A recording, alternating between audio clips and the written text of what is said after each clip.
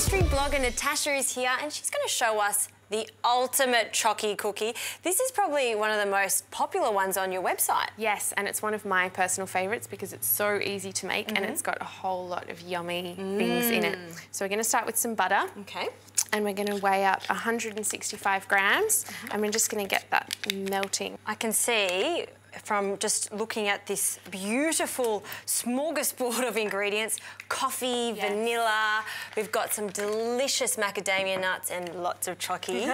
They are going to be irresistible, aren't they? Yeah, they're beautiful. They're nice and chewy and they have that rich flavour from your coffee and vanilla, and there's oats in there, so it's got a little bit of texture. So we'll just get this on the heat and get that melting. Okay, Justine, do you want to weigh up the dry ingredients for me? I can. So we've got most of them measured out. We just need 1 3/4 cups of flour, so that's 260 grams. Okay. So your blog is actually really popular in the States. Yes, it is. Well, there's lots of cookies and brownies and things like that on there, so that's a pretty popular thing. Americans love their baked goods. So do we, though. They do. So we'll just pour that into the bowl, and into there we will add 1 cup of brown sugar and 1/2 cup of white sugar.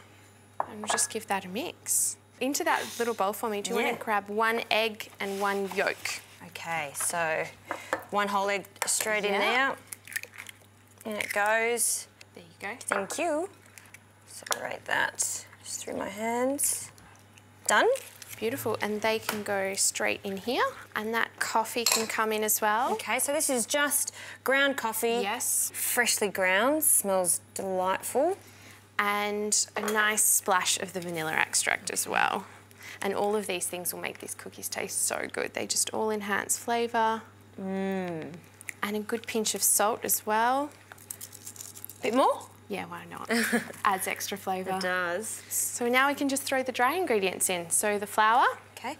No sifting or anything No, involved? not with cookies. No. It's not a sponge. And into that as well, we've got some oats that we've just ground up really fine. And just a teaspoon of baking soda. Okay, in it goes.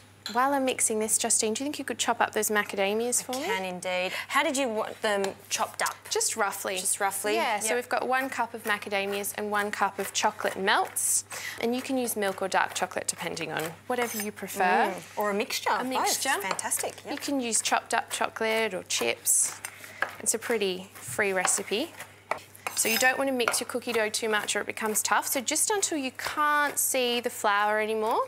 And then Justine will throw in those nuts and some chocolate chips. Okay, in they go. I've left some a little bit larger than others, but just because I love that, just that crunchiness. Perfect. And 1 cup of chocky.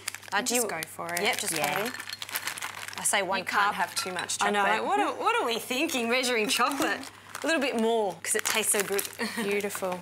And if you just want to grab that tray for me. Yes. We can scoop these out. We've got an ice cream scoop that'll just help us get them all sort of the same size.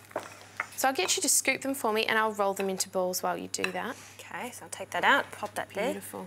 Just roughly, you don't need them to be too perfect. This is a great just portion control too. You know exactly how many you're getting every single time. And they bake evenly. Yeah. After we scoop them all, we're just going to sprinkle them with a little bit of sea salt. And instead of putting them straight in the oven, we're going to pop them in the fridge for about ½ an hour.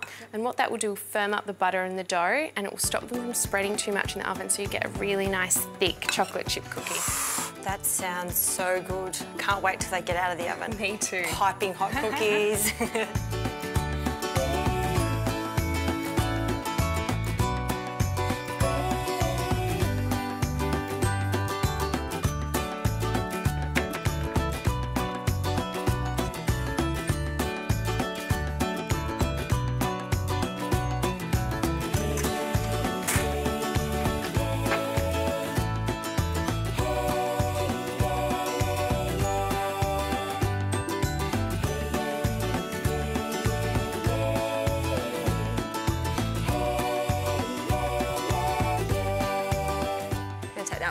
Take that one. So I'm going to break it. Oh, these are nice. I can see that these are going to be chewy. Oh, look at that chocolate. So nice and thick too. Still melting. And I got you a little bit of milk. Thanks, Justine. I'm just going to dunk that in there. Why not? Natasha, this cookie is perfect. It has everything you want in it. It's got those beautiful chunky bits of macadamia nut, that chocolate. Still gooey, it's so good. That salt really does take it to the next level, doesn't it? It does, I just love that addition. I'll tell you what, this could be the ultimate chocky cookie.